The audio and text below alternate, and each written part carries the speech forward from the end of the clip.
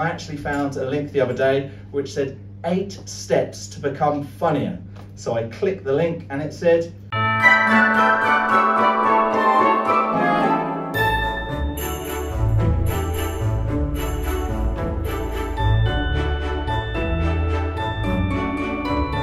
it's like a whole family.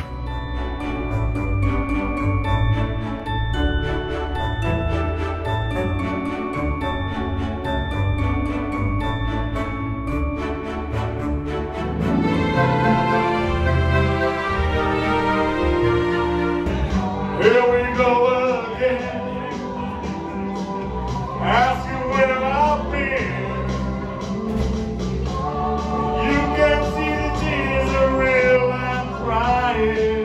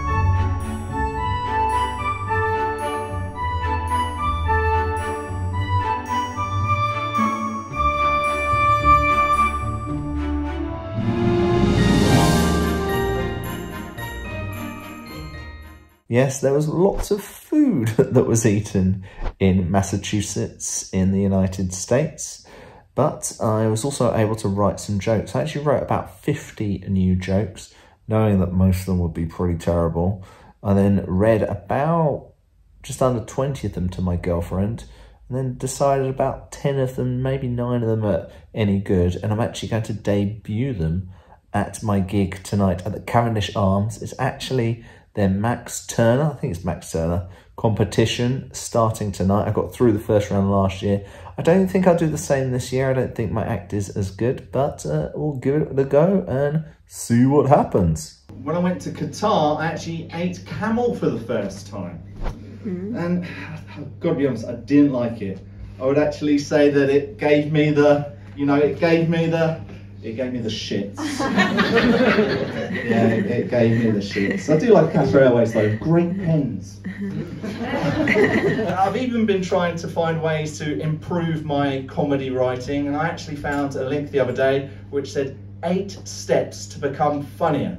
So I clicked the link and it said, "You are not authorised to access this page." That pretty much says it all. I've been Richard Parr, thank you very much.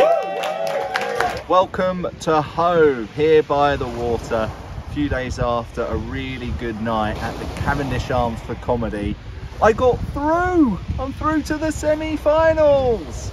I didn't think I would. I thought the gig went quite well. About 50% of them were new jokes and they went pretty well.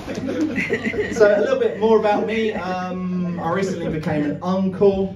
Yeah, thanks, I did nothing for it. I thought I was probably about a 4th or 5th best, and we hung around to see if I would go through, and I was the 2nd person named out of 3. So semi-finals next week.